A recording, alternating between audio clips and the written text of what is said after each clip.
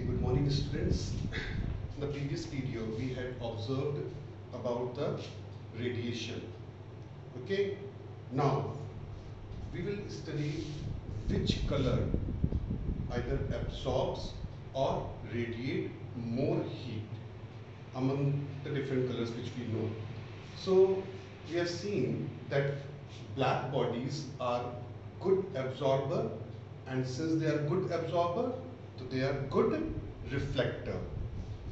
Now we have activity 9 over here to show that the black surface is a good absorber of heat.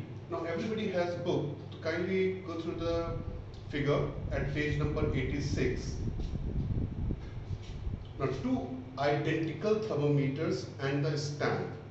Now procedure, take two identical thermometers, blacken the bulb of one thermometer and suspend these thermometers from the stand and keep them close to each other in the sunlight.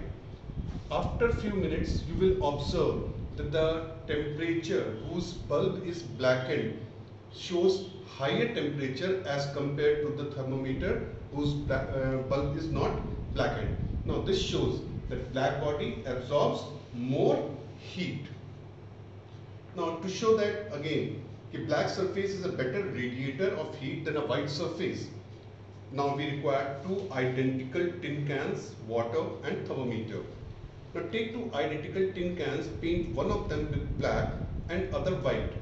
Now fill both the tin cans with equal quantity of boiling water so that they are emitting or radiating same amount of heat energy. Now what we will observe that the can which was painted black, the thermometer in that can shows a significant rise in temperature as compared to the you will observe that the temperature of the water in the black can falls more rapidly than the thermometer temperature in the thermometer of the can which is not painted. Why? Because the can which is painted black radiates heat more rapidly, hence the temperature of the water falls, and so the temperature in the thermometer falls quickly. Whereas the another can which is not painted black, so it radiates out at a very slower rate, and therefore the temperature in the thermometer does not fall sharply.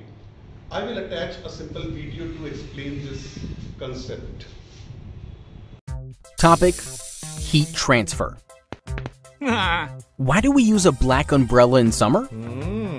Hey, looks like you're heading out today, but it is so hot outside. Why don't you take a dark-colored umbrella, preferably black?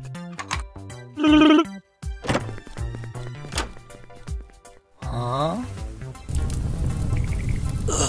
See, I warned you. At least now use the black umbrella. Now, do you notice the heat? No, right? Do you know why? This is because in summer season, the temperatures are quite high. Now, as compared to other colors, a black-colored umbrella, being dark, absorbs most of the light and ultraviolet radiations coming from the sun and gets heated.